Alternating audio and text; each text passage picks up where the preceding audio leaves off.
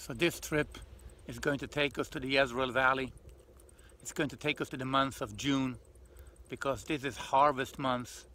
And this would also be the time when the Midianites again and again would enter into the country. Let the local farmers work hard, and then when they finished the harvest, we will come and take away everything that they have. So in the beginning of Judges 6, we can read, "And the hands of the Midianites prevailed against Israel. So it was whenever Israel had sown, Midianites would come up, also Amalekites and the people of the east would come up against them. And they would come up with their livestock and their tents, and there would be numbers as the locust. And they would enter the land to destroy it. So Israel was greatly impoverished because of the Midianites." And we can read, "And Gideon threshed wheat in the winepress in order to hide it from the Midianites." And this place where I'm sitting, this is actually a small wine press. You had huge wine presses, communal ones, where you could separate the wine from one person to another, one farmer to another. But then there would be small one with a pressing floor over here, and then the juice would fall down over here and be in this lower place, and we have a small family biblical wine press over here. So from here it's easy to see the wine press, my bag, the Bible is where you would step on the wine, and you can see the lower hole where the wine, where the grape juice would go down over here. And when Gideon is in the wine press, this is his first meeting, his first encounter with the Lord. And the Lord says to him, "And you should save Israel from the hands of the Midianites. Have I not sent you?" And in the end of chapter 6, we can read, "And all the Midianites and Amalekites and the people of the east gathered together, and they crossed over and encamped in the valley of Jezreel. But the Spirit of the Lord came upon Gideon, and he blew the trumpet, and he sends messages. It's time to go to war." Now, in Hebrew, it's written, "And the Spirit of the Lord lavsha et Gideon." Lavsha is to dress, to cover up, to cover.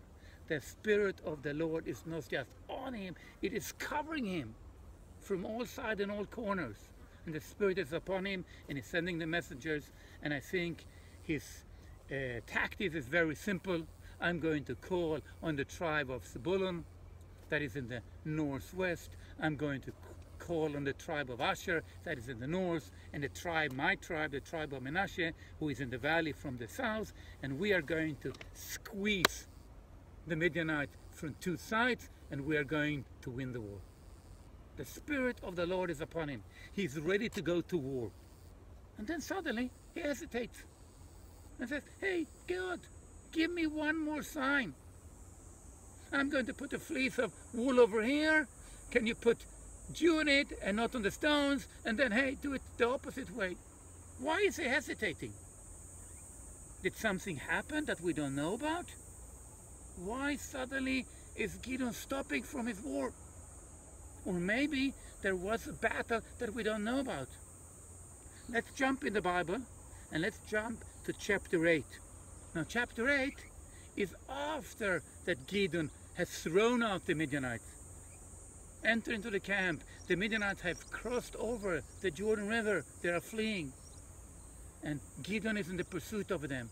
And when he captures two of their princesses, he said, I'm reading to you Judges 8:18, and it said to Sebach and Salmona, "What kind of men were there whom you killed at Tabor?"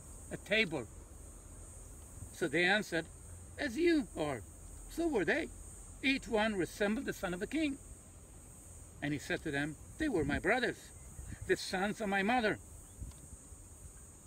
And as the Lord lives, if you let them live, I would not kill you." And he kills these two people. Now, was there a war? Was there a battle in the valley next to Mount Tabor?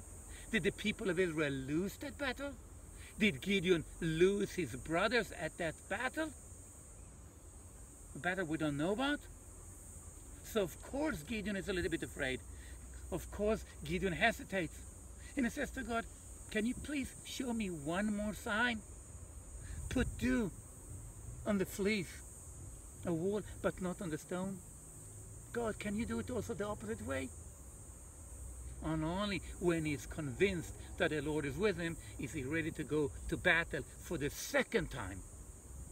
And this time he's going to start the battle by choosing the people at the spring of Harod.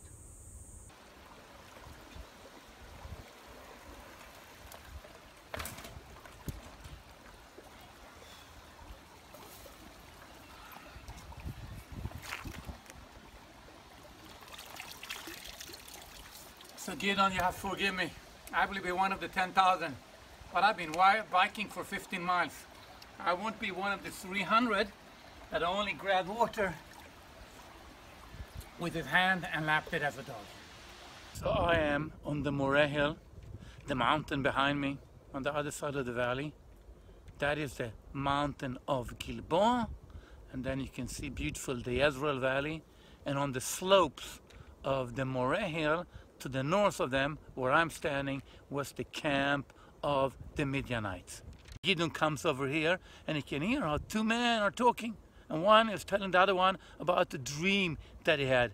And he says, I saw a loaf of barley bread tumble into the camp of the Midianites. It came to a tent and struck it so that it fell and overturned, and the tent collapsed. And I think the symbol over here is very simple. The loaf of bread symbolized the farmer. The people of Israel, the tribe of Manasseh, they were farmers down here in the valley. The Midianites was a nomadic tribe or nomadic people moving around with their camels and with their tent. The bread makes the tent tumble down or fall down. The farmers are going to make the nomadic people, the Midianites, to fall down.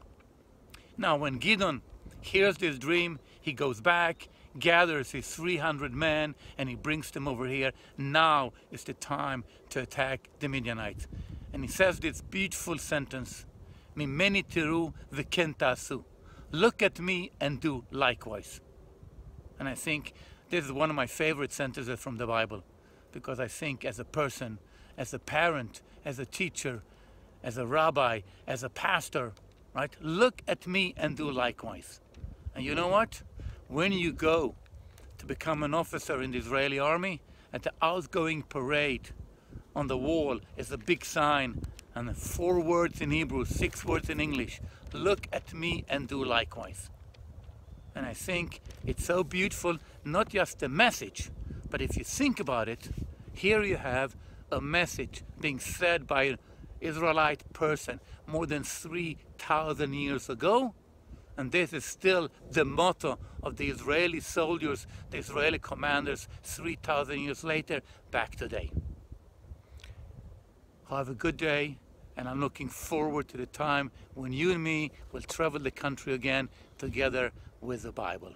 Bye.